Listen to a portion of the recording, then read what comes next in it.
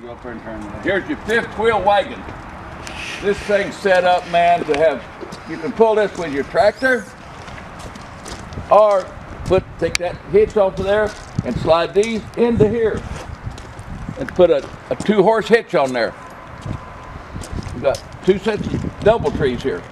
This is 2-inch tubing. Go out and gather pumpkins in it, or what you want to do. It's 10 foot long, 6 foot wide.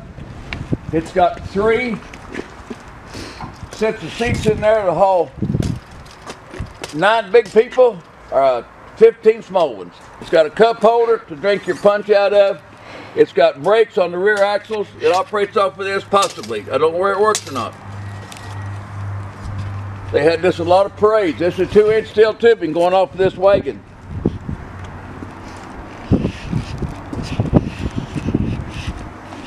It's got a storage box here.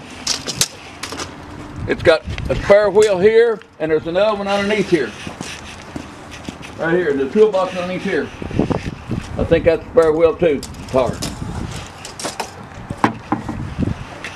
It's got 3 roll down tarps on it, I guess. Never unrolled them. And they kept in this thing, I think, all over America. They said they're proud to be an American. I think they've been all over there. It's got reflective tape on the corners. I'd say I've seen this up and down the highway several times. Got rear view mirrors.